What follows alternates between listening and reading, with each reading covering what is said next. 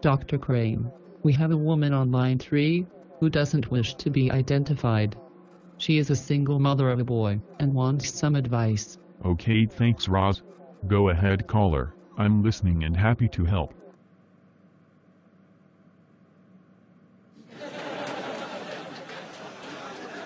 Ahem.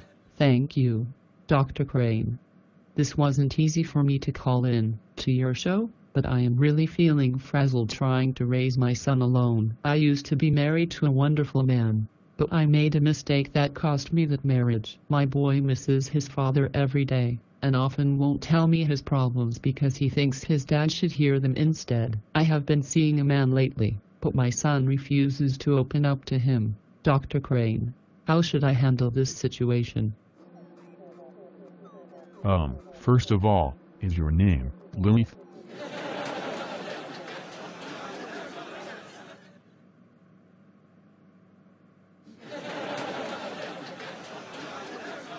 Okay, fine, Frasier, you caught me.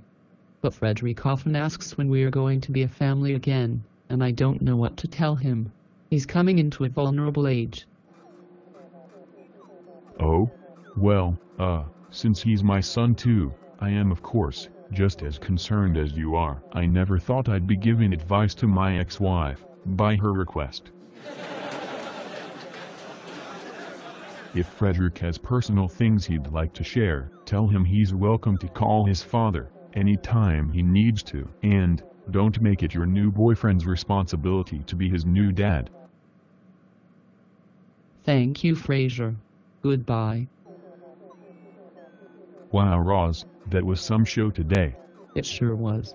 I honestly didn't know that was Lilith on the phone. Sorry, Frasier. No, it's alright.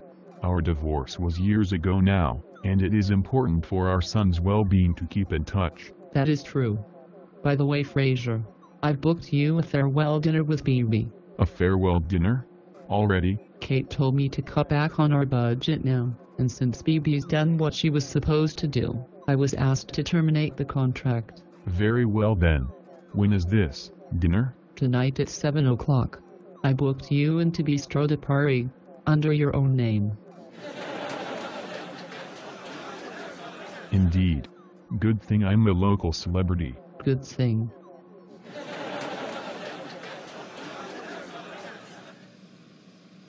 Haha, hey Noel, guess what? What?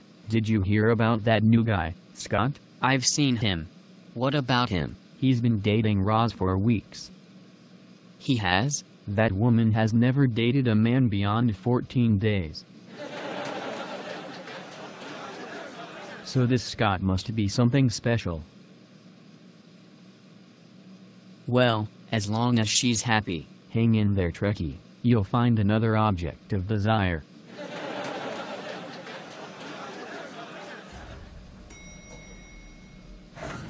Here's my floor.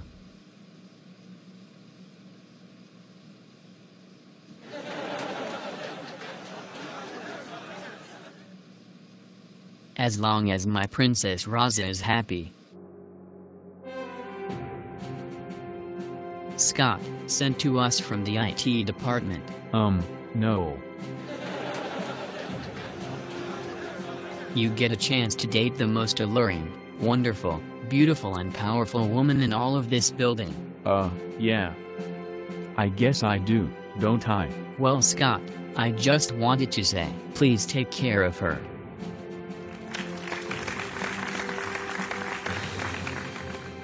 No, you have my word.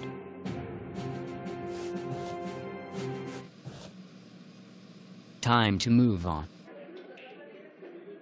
Hey sugar, nice to run into you here. Likewise. Is everything okay? Oh, of course it is. Why do you ask? Oh, I don't know. Maybe because I've never seen you this nervous, not even when you proposed.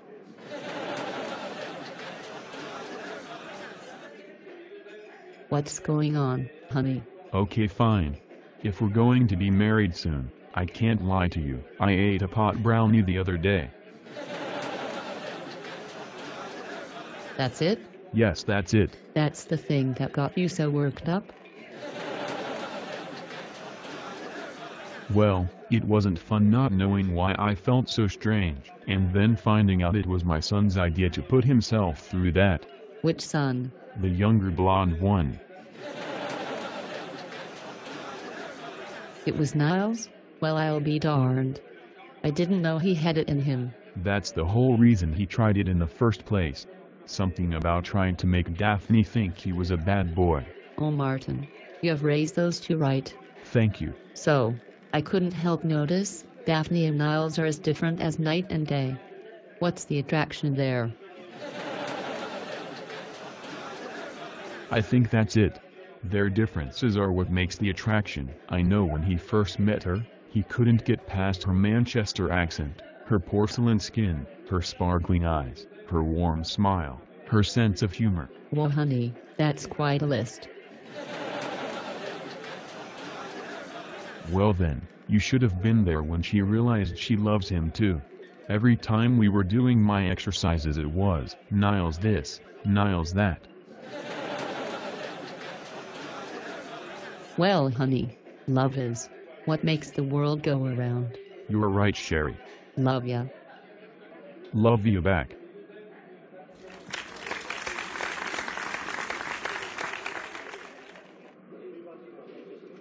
Frasier, darling, here we are, back at this lovely place. Yes, here we are.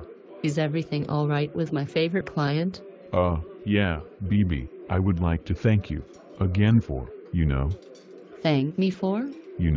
For getting me on TV, and all your help with our call-in show. If I didn't know any better, I'd think you were breaking up with Bebe. Ha ha. Funny you should say that. Oh, you are breaking up with Bebe. I don't really want to, but Kate said it's not in our budget anymore to keep a talent agent. I'm really sorry. Well, after all I've done for you. Bebe? Goodbye, Frasier. I think that actually went rather well.